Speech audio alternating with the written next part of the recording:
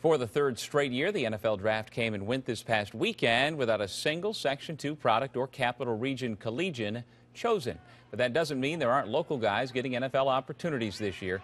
Former Burnt Hills Ballston Lake Spartan Paul Layton, who punted for 3 seasons at UAlbany before playing last fall at Temple University, has been invited to rookie minicamp by the Green Bay Packers this coming weekend.